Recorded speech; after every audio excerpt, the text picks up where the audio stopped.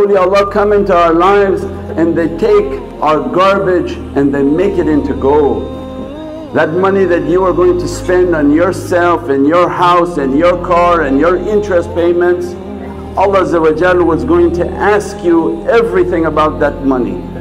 Where you made it, how you spend it, how you ate it. And awliya Allah come and pious people come into our lives, mashaykh come into our lives and say, give that $25 and put it in the basket. That $25 may save you from hellfire. Because you don't know what the dress and the tajalli of each association.